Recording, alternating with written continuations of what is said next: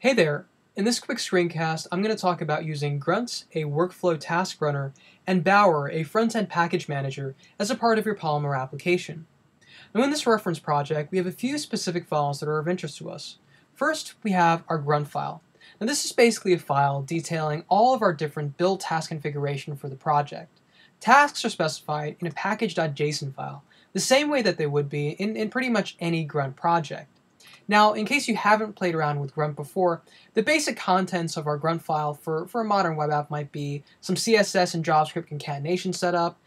We might be doing some image optimization, running unit tests. So in this case, we're using Mocha to run our unit tests, running JS hints against our code base, and a number of other really interesting things in case you're, maybe using CoffeeScript or Compass. Now the first thing I'm going to call attention to in this file for Polymer developers is the watch task. Now watch basically lets us live reload our application. So what that means is that if you're editing your application and you want to be able to preview what it looks like and what behaviors are actually experienced by your users in real time, you can have the browser side by side with your editor, and any changes you make will be refreshed in the browser without you having to go and manually refresh it yourself. So we can actually do that with our Polymer elements. So I've got some custom configuration in here to keep an eye on all of our Polymer elements and any Polymer element CSS. And I can actually go into my application. So first of all, I'm going to go to the command line. And the way that I trigger watch is by calling grunt server. So this is going to set up a local server for me running the watch task. So I'm just going to run grunt server. And this will just take a second. This basically gives me an interim version of my application with my CoffeeScript compiled if I'm using that or any of my other abstractions. And I can then start going and previewing my application. So it's just going to fire this off in just a second. And once it has, I'm just going to resize my editor. So it's gone and it's fired it off. I'm just going to resize my editor now. And I'll be able to take a look at my application right next to my editor. Great. So I'm going to go over to my application directory.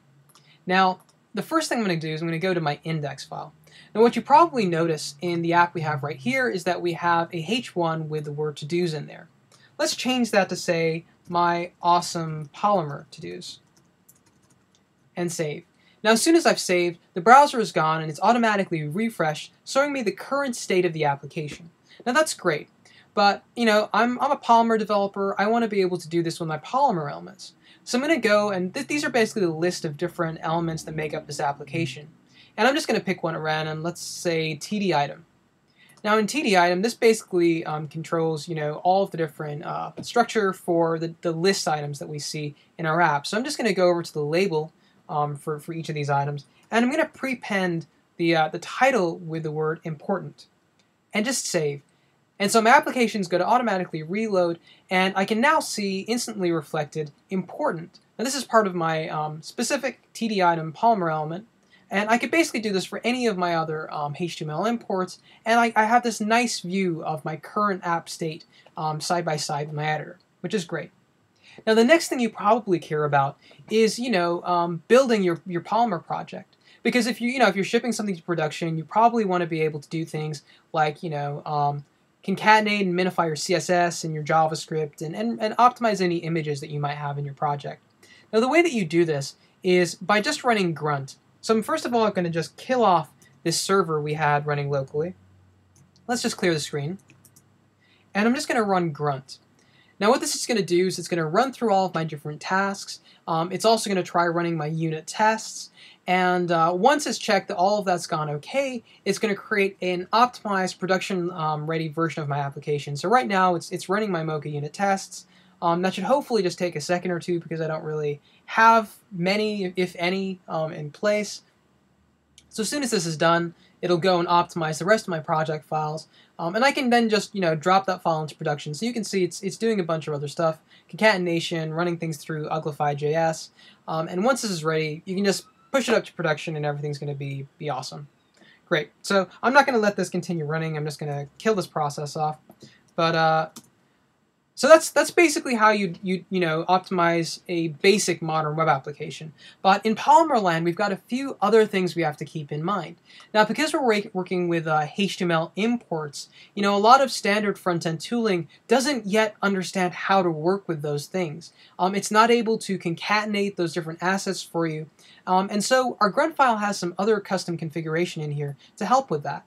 So in this exec task, which can basically run any binary for me, I have a subtask called Vulkan. Now, Vulkan is the name of a tool that was written by Daniel Friedman on the Polymer team, which can concatenate a set of web components into a single file. Now here, all I'm doing is I'm calling out to Node, asking it to run the Vulkanizer tool, and giving it, to basically telling it the entry point to my Polymer application once it's been optimized, at least first level optimized, and asking it to put that finally optimized version inside a file called build.html. I'm also passing just a little bit of configuration in here. Now, Vulkan is still very much a tool that's in progress, and so the reason why we're writing a separate file rather than over our index.html is to give you a choice, you know, between either a version that isn't, you know, isn't fully concatenated, and one that is. So you can make a choice as to whether you think, you know, the one that's been further optimized is stable enough for your production needs. And the way it's, when I just run grunt, it'll actually also run this Vulkan task for me. But if I want, I can just run grunt wc build, and this will only run you know, the final application through the Vulkanizer tool for me, so I don't have to go and rerun all of my other tasks if I don't need that in place. So that's great. We've talked about, you know, workflow with live reload. We've talked about build process. Now, these are still areas that are being, you know, evolved over time, so please don't consider any of this stuff final at all. But the next thing we're going to look at is package management. Now, inside this application, if we take a look at the Bower components directory, you'll see that all of our dependencies for this app have actually been installed using Bower. So we have Director, we've got jQuery, Modernizer, and Polymer itself is actually being installed by Bower as well. So I'm going to go over to the command line and Bower. Now let's say that I want to be able to install a new component, a new Polymer component into my application, a new Polymer element. So let's say Bower search and Polymer. Now what this is doing is it's querying the Bower package management registry, trying to find any packages that have the word Polymer in them. And as you can see, I published a few a week or two ago that have Polymer in their name. Now, again, you know, we're not saying, you know, this is where Polymer elements are necessarily going to live, but this is one way of doing it. So I can just now do Polymer install, you know, Polymer local storage.